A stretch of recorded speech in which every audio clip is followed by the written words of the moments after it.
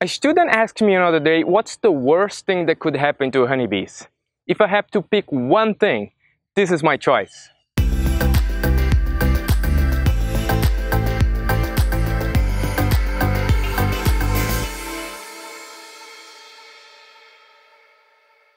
Welcome to InsideTheHive.tv, the show that takes you into the world of bees. I'm your host, Umberto Boncristiani.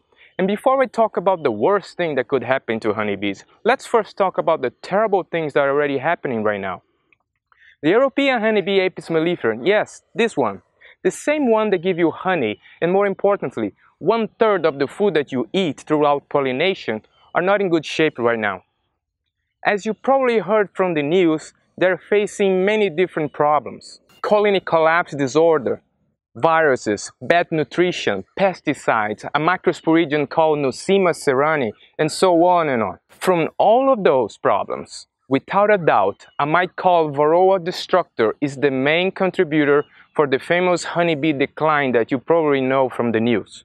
Varroa destructor is considered the biggest problem in beekeeping worldwide today.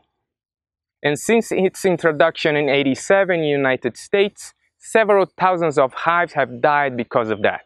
If you're new to bees or beekeeping, imagine yourself trying to work every day, having an animal the size of a small dog attached to your neck, sucking your blood 24/7.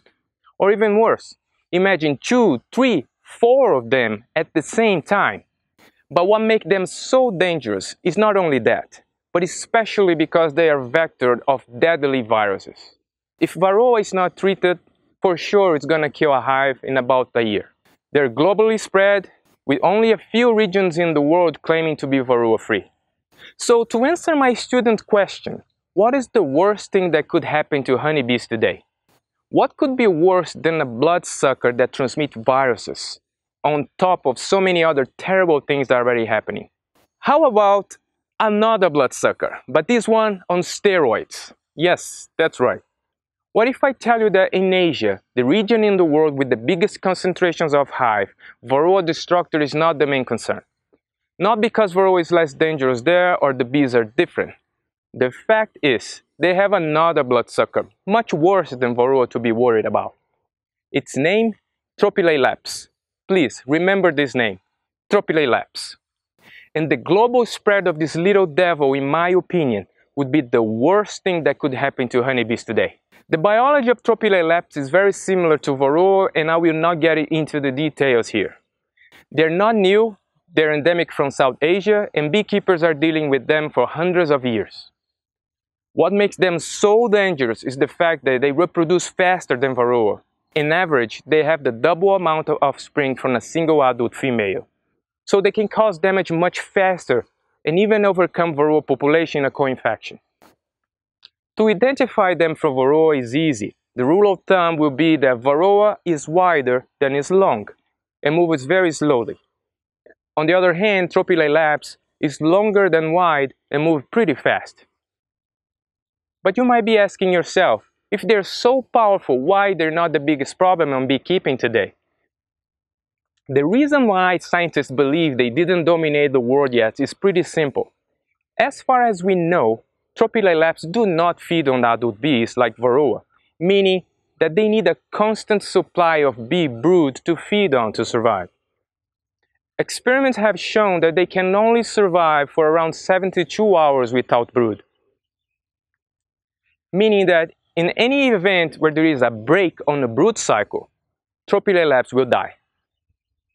In an event like swarming, when the hive splits to form a new one, a break on the brood cycle happens because the new cluster of bees, only adult bees, need some time to find a home, food, build a new comb before the new queen to be able to lay eggs again and produce new brood.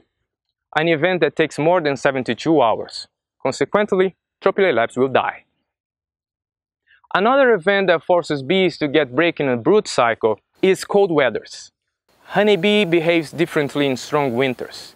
They evolve to live longer than normal, they keep themselves clustered to keep themselves warm.